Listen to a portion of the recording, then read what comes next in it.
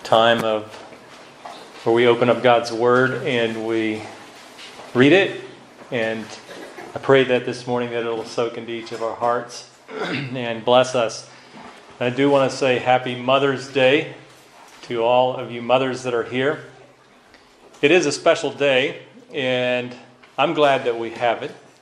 A day set aside for our mothers. And maybe too often we just really stop and reflect on our mothers on Mother's Day. I don't know. I trust we don't. But it is a day when we generally do think about mothers and talk about them. So I do want to bring scripture this morning to us that do talk about mothers. And hopefully it'll be a time of blessing and encouraging the mothers among us. Not only our mothers, the mothers among us, but all of us, really. I think these scriptures do apply because, you know what? Husbands and children really affect how our mothers are doing in life. You know, are they living life joyfully, because our response to them does affect their joy. And so it's important for all of us, and I think these scriptures will bring out that. So happy Mother's Day. I hope that you mothers have come today looking at today as an opportunity for growth, rather than coming and it's just another day. It's just, I'm kind of living in a suppressed state. I hope it's not that way, but I hope that you're seeing today as an opportunity, because today is an opportunity. Each day is an opportunity to grow. And that has been impressed upon me this past week. This past week was it was a very unusual week for me, and probably a little more difficult for me than a typical week of hard work. So I'm saying that probably was harder work this week than what a normal week of hard work normally is. I had the opportunity to go to Pennsylvania to sit. I'm part of a missions board, and every quarter it takes 2 full days of sitting in meetings to work through all the issues that the board is needing to face, or is facing and deciding. And it's a little stretch for me because they start usually around 8 in the morning and end at 9 o'clock at night. So it's a lot of sitting, so many things that just get bombarded at you, and a lot of decisions, whole list of decisions. And in the meetings this week, there were quite a few instances. This is a missions board, and there's quite a few instances where some of the missionaries around the world that are under this board are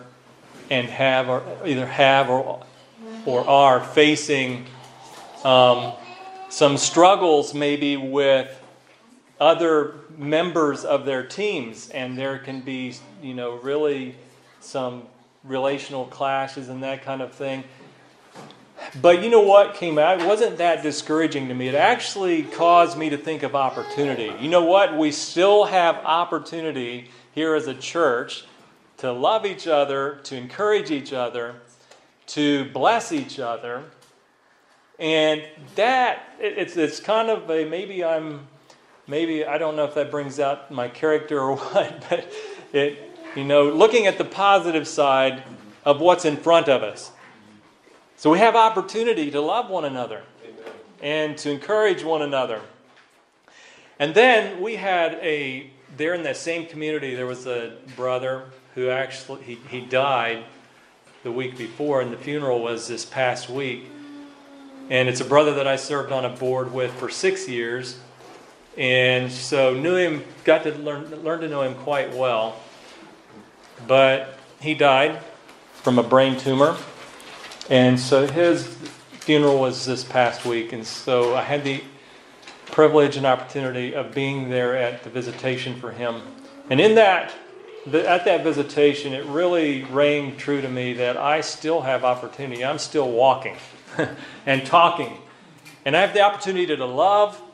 I have the opportunity to encourage. I have the opportunity to love my wife, to live with her, to bless her and my children and my fellow brethren and sisters. So I kind of came away from all of that with thanking God that I still have opportunity. So I trust that you mothers are here seeing life as an opportunity today. So happy Mother's Day. May God bless you and encourage you today. James Sprunt said, "Some mothers love their children selfishly. Their children exist for them. Other mothers love their children slavishly. They exist for their children. But some mothers love their children sacrificially. Their children and they exist for God."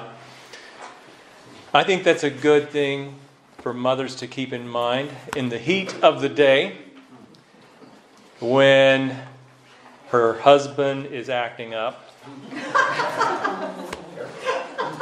What is she living for? In the heat of the moment when her child is, maybe young children, they mess their diaper and she has 100 other things to do. In the heat of the moment when their school child is needing help and there's all other sorts of housework that needs to be done, or their teenager is talking back to her and not going well. What are you living for? And I know it can be very difficult for mothers and all of the responsibilities they have. And sometimes we forget that. And we forget to actually encourage them in their walk with God and bless them.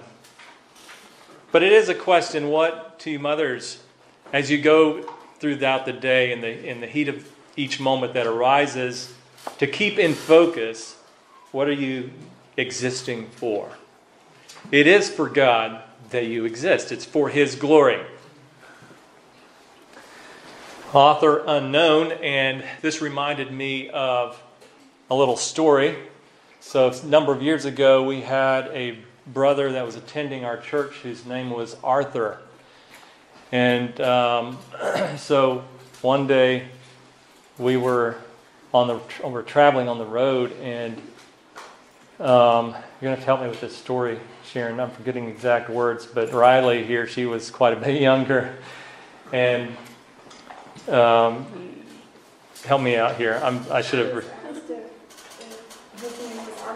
Yeah, she asked, "Do you mean?" We were talking about Arthur. That's right, and she said, "You mean like Arthur Unknown?" And so that's what reminded me.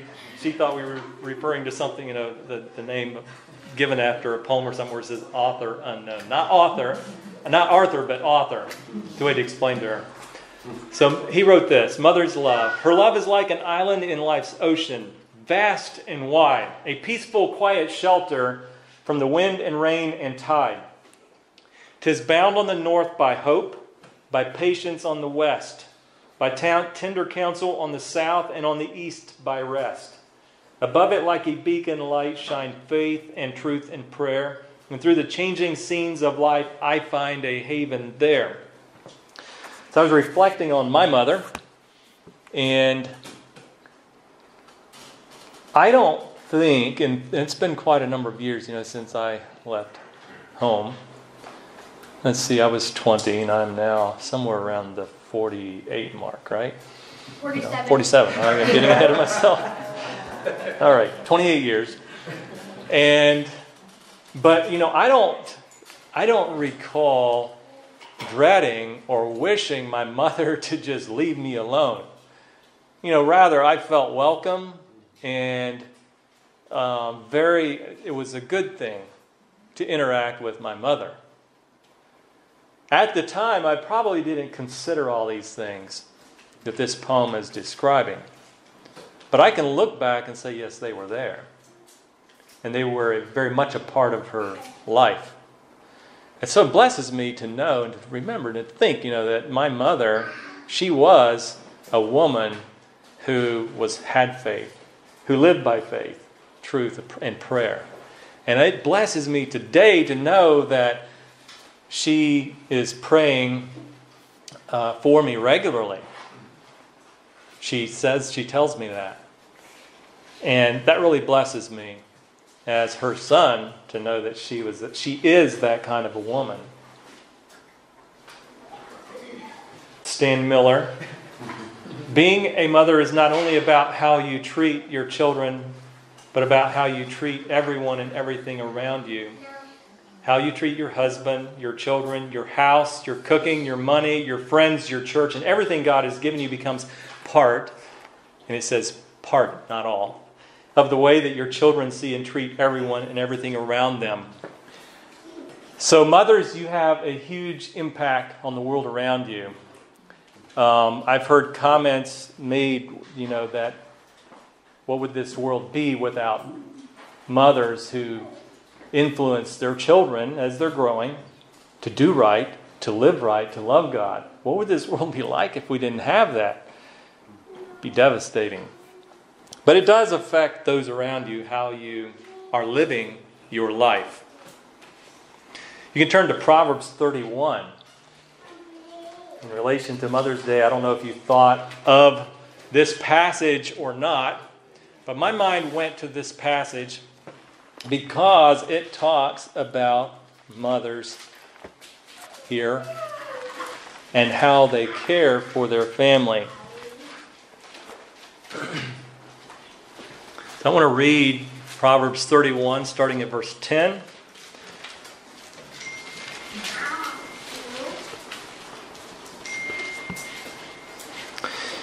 Proverbs 31, verse 10. Who can find a virtuous woman? For her price is far above rubies.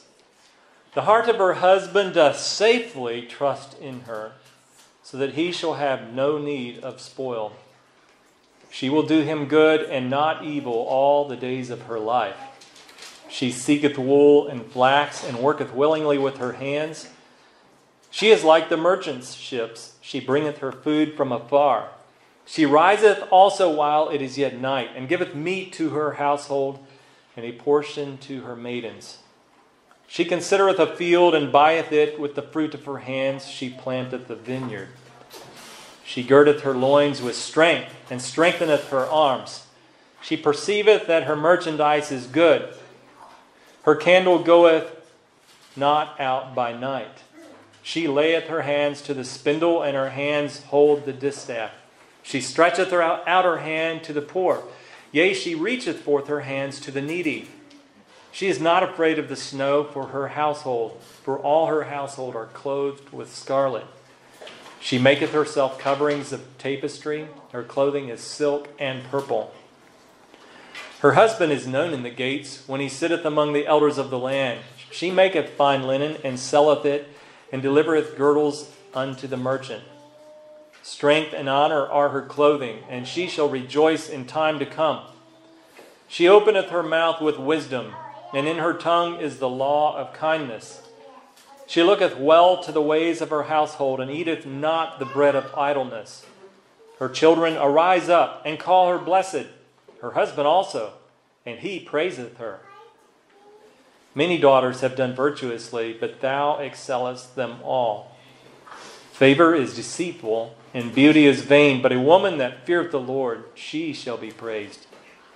Give her of the fruit of her hands, and let her own works praise her in the gates. I want to just consider this passage a little here. And I want to give opportunity, after a few comments here, for you children and husbands and whoever it is to just open it up and just make a little comment about something you see your mother doing and praise her for it and bless her for it.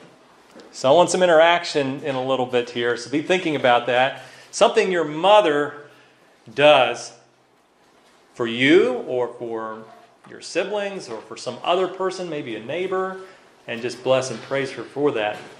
So she's valuable. That's what it says here. She's very valuable. It even says her price is far above rubies. So maybe we could think of it in this way, that today we have money, right? We have cash, we have coins, if we have money, then we think we have something of value. But this scripture is saying her price, a virtuous woman, and that's your mother, doing, all these things that it's describing here, just who she is, who God created her to be, her character, her personality, that it is more valuable than if you had a stack of, let's say, this high of $100 bills. Now, Lucas, would you enjoy a stack of $100 bills about that tall? Would you like that? Yeah, sure. Okay, let's see. Adley, would you? What would you do with a stack of $100 bills about 8 or 10 inches tall? Would that seem like you had a lot of money? Yeah. Caleb, you think that'd be a lot of money? You'd probably take it pretty quick, wouldn't you? If I had a stack of $100 bills 8 or 10 inches tall. Whew! That'd be amazing, wouldn't it? Yeah. Even we husbands, what would I do with a stack of $100 bills 8 or 10 inches tall? Well, years ago I had the opportunity to go to the U.S. Mint, where they make money. Okay. Now we could only go through a walkway up top, and we could look down in, and these machines were spitting out this money. And there were literally stacks of money. I don't remember 2 by 2 and stacked. They were in sheets and that tall. They'd say they're $20 bills or $100 bills, and it literally had to be, millions of dollars, I guess. But a virtuous woman is more valuable than all of that. All of that. You know what? I wouldn't trade all the money in the world for my virtuous wife. I just wouldn't. All the land in the world, I wouldn't trade anything. Nothing. She's a virtuous woman, and I am so grateful for that. It's valuable. The heart of her husband doth safely trust in her. There is no fear. Safely trust. It's a safe place to be with this virtuous woman. And he can trust in her in a variety of ways. He can trust if he has that stack of $100 bills. He can trust that he can give it to her and it will be spent wisely, efficiently. It won't just disappear. Okay? And he can have the confidence that all that he has is hers, and it's good to go. No problem. He can trust in her in that way. She will produce with it. She will handle it well. She won't squander it. She won't just blow it. Now, we had a neighbor some years ago who they were struggling in their marriage, and they just couldn't seem to make things work. And so I began to speak with him, try to just hear him and so forth. And the biggest thing was that he couldn't trust his wife with money. That was the number one issue. And, I think he made a pretty good living. He made a lot of money. And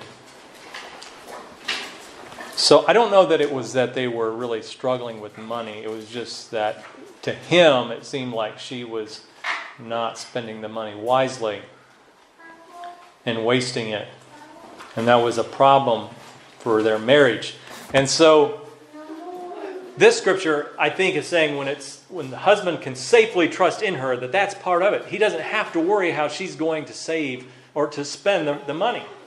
She's going to spend it wisely. She's going to do things with it that produce or maybe use it for things that are for good reasons. And he doesn't have to worry about those things. That's a virtuous woman. He can also go to her. And he can safely go to her with his problems. He can safely go to her with the things he's struggling with. That's a virtuous woman.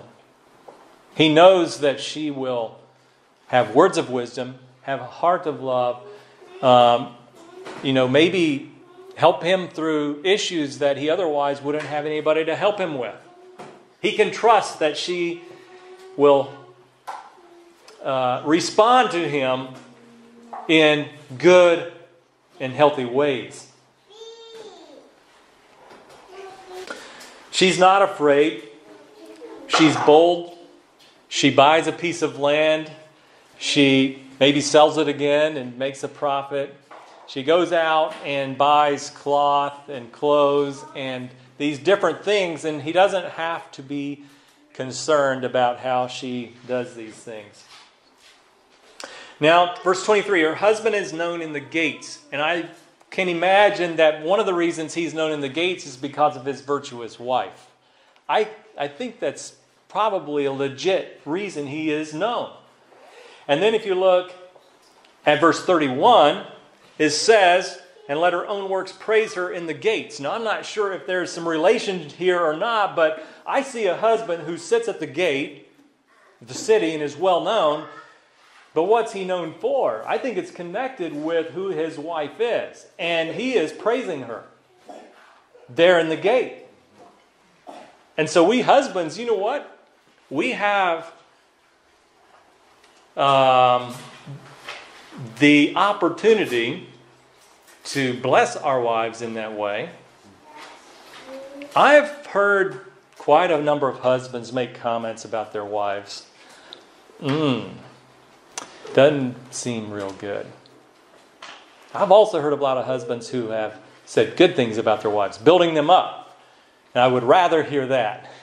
But we have the opportunity to say and good things about our wives and build them up and bless them in the gates. Wherever we go, we can say good things about them and bless them in that way. In verse 28, her children rise up and call her blessed. Taylor, when is the last time you called your mother blessed? I'm not asking you to answer. Avery, how about you? Her children rise up and call her blessed. Casey, how about you? You ever blessed your mother? You don't have to answer me. I'm just talking with you. It's a question. All of us are children. It's just the way it works. We're all children. So we have the opportunity to rise up and call our mother blessed for what she is doing.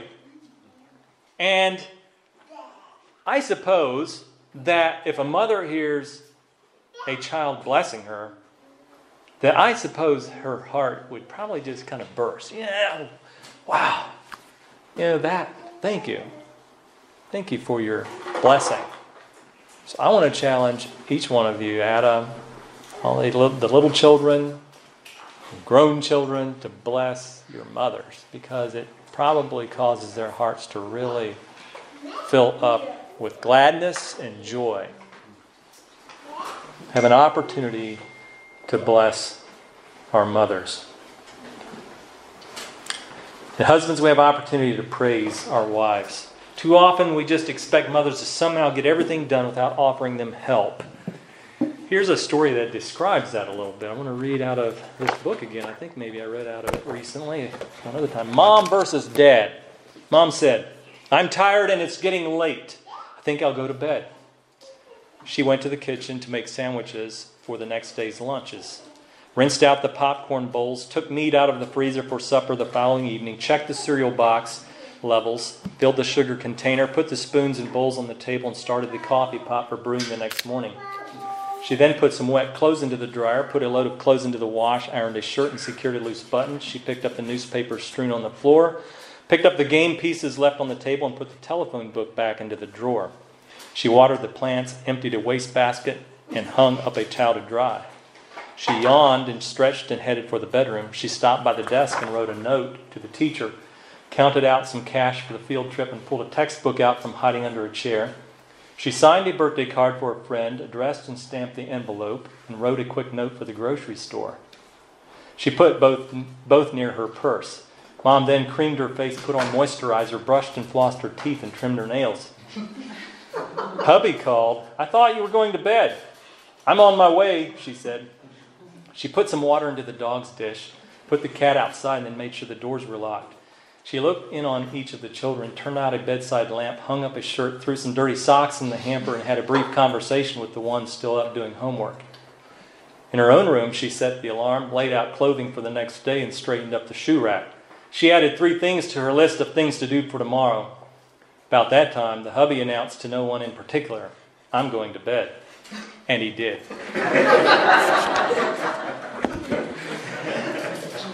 Does that describe you mothers? Maybe? Kind of, sort of? Feels like it never ends. We'll bless you for it and thank you for it. You do a lot of things, a lot of hard things, a lot of unnoticed things that just wouldn't get done otherwise. Probably never will be seen. But this story gives a little bit of a picture of maybe your feelings. I don't know. But I do hope that we as husbands don't just do that and treat our wives like that. And you know what, children? We can lighten that load as well. You can lighten that load by just doing things for them. And I know of children that do that often, and it is a blessing, a real blessing. When we can encourage our mothers that way. Question is, am I a giver or a taker? As a husband, am I just sitting there, "Hey, I need a drink. Can you bring me a drink?" Or, "Hey, I'm hungry. Can you bring me some snack?" Or whatever. You know, we walk in, we leave our clothes everywhere expecting our wife to pick it up. You know, we track dirt in the house and don't care. Whatever it is, you know, that's kind of a taker. We're expecting others to follow up behind us. But when we're givers, we're actually looking how we can lighten the load of someone else. So I encourage us to be givers, not takers. Offer what you can to your mother to encourage her to lighten her load.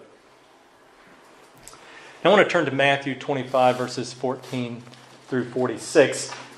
And I want to give a little challenge, not only to our mothers, but to all of us, really. Matthew chapter 25, starting at verse 14 and going through verse 46. And this is Jesus talking, and in this passage, he's really kind of laying out to each of us what we're doing with the things that he has given us. It's a parable of the talents, Matthew chapter 25. And I want to consider, not only for you, the mothers here, but I want every one of us to consider what God has given us and what we're doing with what God has given us. So I want mothers to be challenged in considering all that God has given you as a mother. You know, he's given you a husband who might track in the dirt, but he's still been given to you. He's given you children who might be a load, an overload for you. But I want to challenge you as mothers, you know, with what God has given you, what are you doing with it? Not only mothers, but the rest of us as well, because what God has given us, every one of us, something. Let's read the passage and we'll talk a little bit about this. Starting in verse 14, Matthew chapter 25. "For the kingdom of heaven is as a man traveling into a far country." So remember that this is a parable that Jesus is telling the story that likens the kingdom of God to this story. So it's in reality, he's letting us know what the kingdom of God is like. But it also really brings it down to earth for us in the realities of life. Okay, so let's remember this is a parable. It's a story that's likening it to the kingdom of heaven.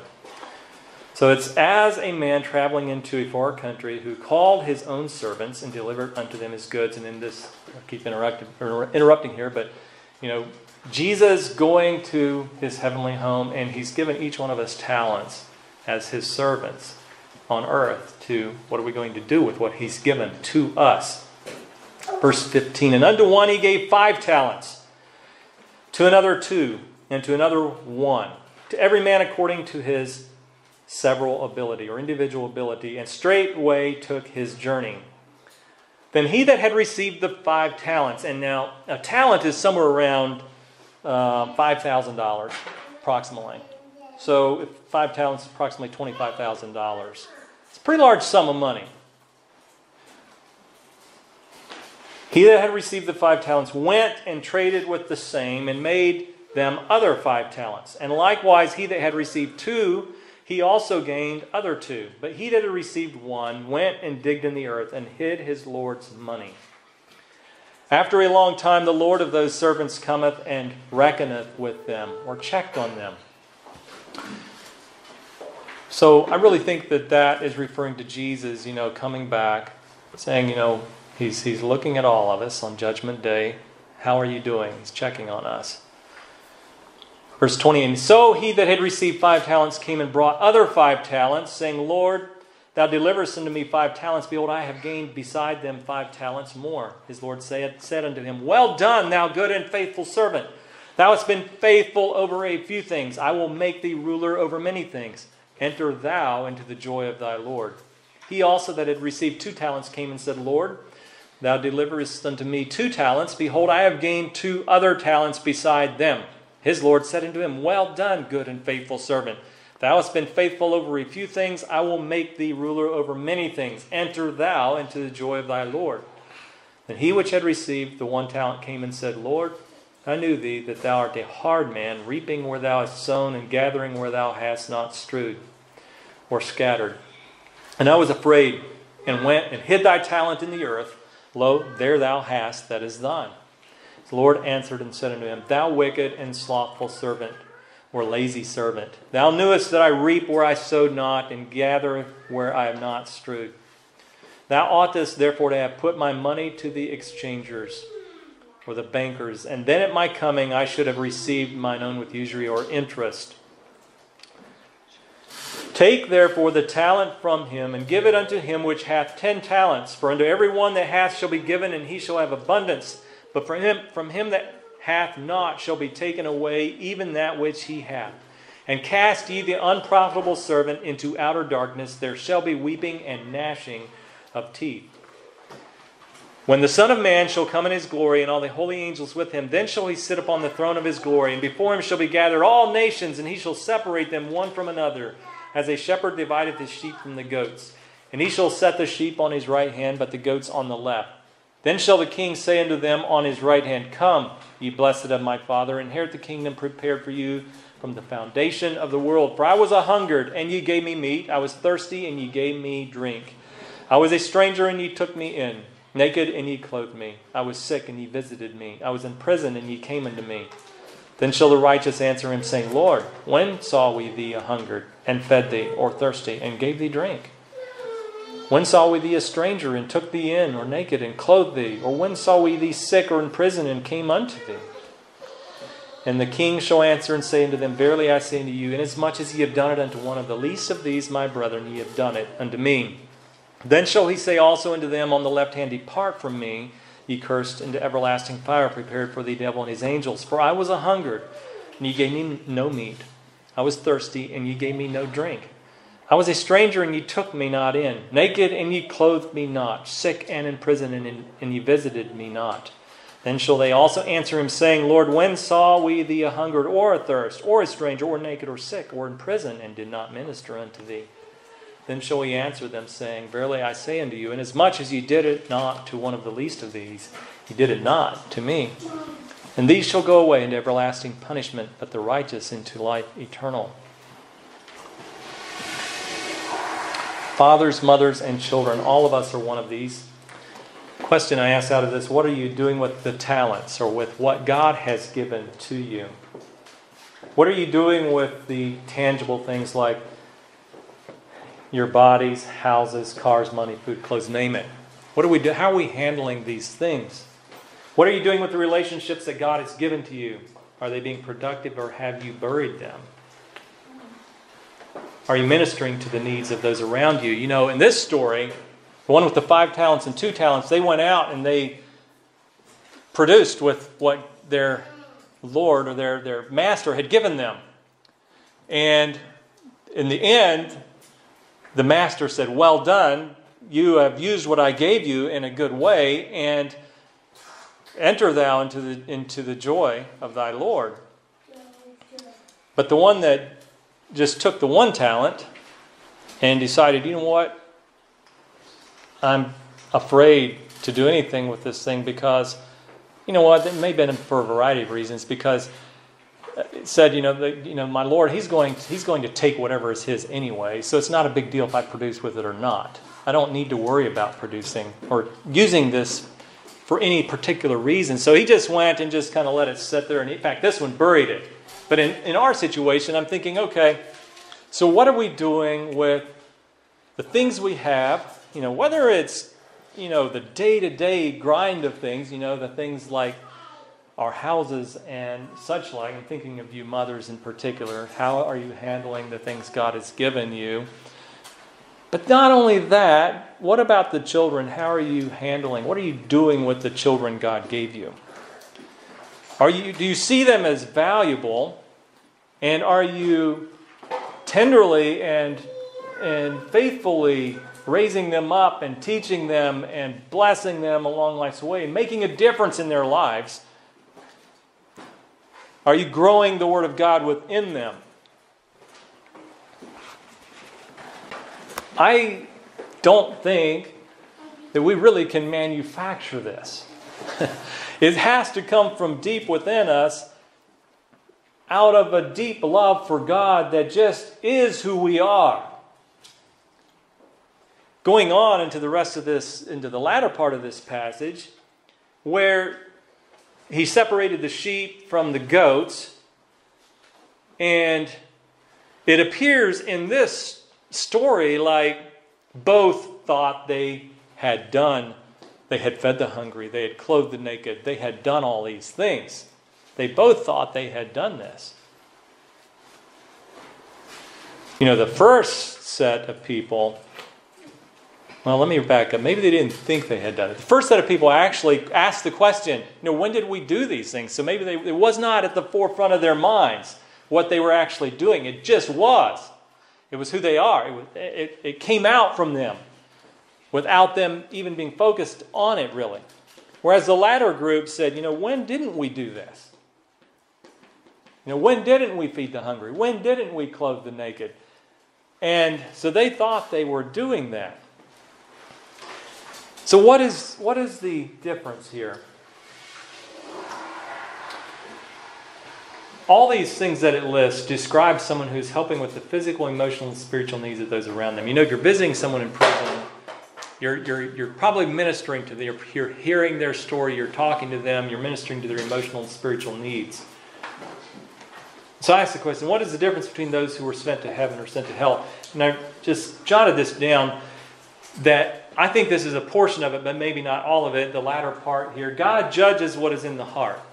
Those He sent into everlasting fire could possibly have been serving to be seen by others, or thought that good works would earn them eternity in heaven. That's just something for us to consider. What is the purpose? Why are we doing the things we're doing? Is it because you want to be seen as a good mother? So to be seen as a good mother, you're going to do all these things? Or, what is it? Is it to have an image, so your image is better? I don't know. I'm just throwing some things out there. Consider your motives. Then the latter part, those that God sent to heaven were helping and loving those around them out of love for God. They were not trying to earn something or trying to be seen by others, but were just living out their love for God. So it came out of a heart of love that just was. It wasn't to be seen, or it wasn't to gain merit or anything like that. One thing I draw from this, for all of us, keep eternity in sight. We aren't just living here without reason and purpose. Keep eternity in sight for not just you, but for all of those around you. And one day, I trust we can hear those words, well done, thou good and faithful servant. And that's for all of us. You know, mothers, one day, there'll be a reward for all the things you've done and all the unseen things that you've done. There'll be a reward for the words that you have spoken. All of the love that you've extended to your children and to your husband. So I want to challenge you to do things with what God has given you. Use them well. And you will be blessed. And one day, I think God will say, I think so. Well done, thou good and faithful mother. Okay. And, you know, those things, those little things don't go unnoticed in the eyes of God. God sees those things. And so if it seems like no one else sees them, God does. I want to encourage you in that way and challenge you. Now, I remember that I forgot to, after the Proverbs passage, to open it up. But I want to hear things from you that your mothers do and that you can bless them for, praise them for. I want to have a little interaction from not each of you, but from some of you. So children and adults, whoever. Let's hear some things that your mothers do for you. Open it up. They love me, or she loves me. She loves you.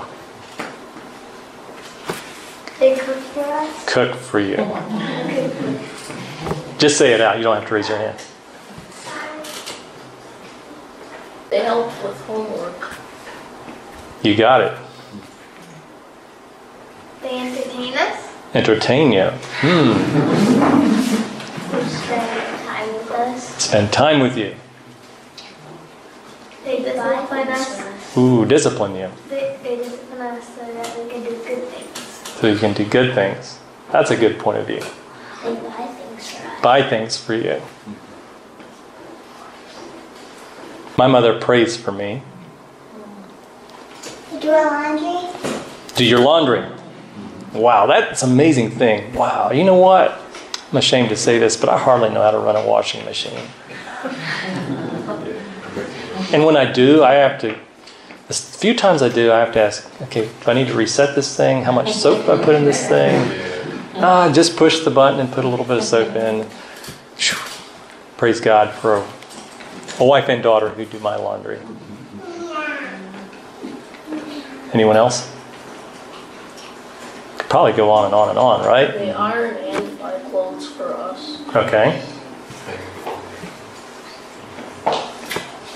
Pick up after us. They what? Pick up after us. I'm sorry, Sam. Pick up. Pick up after us. They pick up after us. Oh, pick up after us. Okay. I was hearing back or something. I went to pack or something. I'm sorry. Pick up after. Okay. And my family is getting more and more, I hope, patient with my loss of hearing. Just like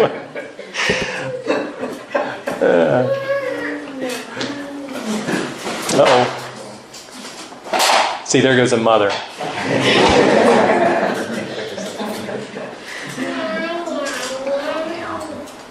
Some of you older ones, think about what your mother or your wife does for you. Lucas, you have something. They help us when there's emergencies. Emergencies, you're right. You got it. When there's emergencies, they help you. They spend lots of quality time and invest a lot of time that they could be spent trying to catch up with all the chores around the house just with us instead of doing the work. Yeah. So you like that kind of personal care that your mother gives you. She helps me with school. Yeah. I was thinking about my wife. Well, the little story you read was very indicative of how, I think she might as well just go to bed, but on the way to bed, there's so many things that she takes care of. And I just want to give a public affirmation for Sandy for the things that she's done. I was reading through this Proverbs 31. I told her, well, you haven't bought a field yet. I said, well, I do buy things on Amazon. That counts. So thank God for all the mothers here, and thank God for my wife. I was also thinking about my mother too. 15 or 16 years of not having her around on Mother's Day makes me realize it was a good thing to have a godly mother then. And I encourage anybody who still has a mother alive, make the most of encouraging them. We don't know when we're losing. Yeah. I was thinking a little bit of that in relation to my mother. Last fall, she had COVID and was in the hospital. When she went to the hospital, I really didn't know if we would see her alive again. And just thinking about that, I'm just really grateful that God still has given me the opportunity to still love my mother. Yes. Well, when I accidentally swallowed a coin and I had to stay in the operating room, my mom stayed with me all night. Wow. They'll do that. I've seen that quite a few times, characteristic of mothers. They're willing to lose a lot of sleep for us, right? Yeah, I wonder how much time our mothers have lost, have lost in sleep. They should be sleeping, so they have the energy to do all the things that there's to do. But they lose sleep. Pretty large component of being a mom, right? Losing sleep. Do you have something? No? All right, more? I also would like to just publicly bless Heidi for all of the work that she does in our household. I was going to try to keep her out of the kitchen this morning, but just couldn't do it. Didn't happen, huh? It's like my best effort. You just don't fill the bill all the way, huh? Sorry. Go ahead. So, yeah. Thank you. Yeah. It's like my mother shows interest in my interests. Yeah. And goes out the way sometimes to show interest in my interests. See, there's a connection there between you with something you're interested in, and that's brings about a deeper. Still does anyway. Doesn't it? Well, I'll say the same. I guess my mom learned it from her mom. Yesterday, my mom was out there staring under the hood of his car, missing bumper and all that stuff, and wondering what I'm doing. I enjoy that. I think I told someone this recently, maybe, but somewhere we picked up on this term shouldering. Like not necessarily they're doing anything that you're doing, but they're there just being there with you. And Sharon is really good at shouldering, and I love that. When I'm just doing something and she's there, it's not necessarily, she don't even have to be talking. She's just there. She's shouldering me, and I like that. Thank you. She helps me with school when I don't really need help. Wow. Okay. All right. Okay, well, there's many things. What were you going to talk? I was going to say, I'm really grateful I still have my mother. She's like 77, and just a real gift to me. She prays a lot for her children, the 6 kids and all our children. There's a lot of grandchildren. And a little like what Sharon said, like she's just very interested in each of her children's lives, but each of her grandchildren's lives. And I can talk to her about the details of anything, and she'll listen, whether it's cooking or like her love for plants, or it's just a deep love for the Lord. And she was quite patient. I mean, I look back, I remember saying years ago, but like for her to teach me to sew, she should have won a medal for. Like she was a perfectionist. I'm not a perfectionist. We have completely different personalities, but she would be like, "No, Sandy, go rip it out. We got to do it again." And I was like, "Oh." But like she was a good teacher in practical things of life. And now as I'm a mother, I think I appreciate it a lot more because I realize the sacrifices that she did, many, many things. And she still does. Every time I see her, she just tucks in gifts, whether it's Mrs. Meyer's dish soap. The other week she handed me, and a box of canned chicken. That's just what my mom likes to do for her kids. It really was. I just wanted to point out that you don't choose your parents. God chooses them for you. I can say that my mom didn't take care of me, but I love my mother. I have a sick mother, but I wouldn't, due to suffering, I wouldn't trade her for anything in the world. And that in and of itself blesses her, I'm sure, knowing that. Well, I think I'll close here, but I wanted to bless you mothers, encourage you mothers, and challenge you mothers to consider all that God has given you and what is flowing out from you to those around you. One day, well, you may hear the words, you'll hear the words, well done thou good and faithful servant, but well done thou good and faithful mothers. So God bless you mothers today, and I trust that as you go on, you can live with joy, hope for tomorrow, and opportunities for tomorrow. Lord bless you.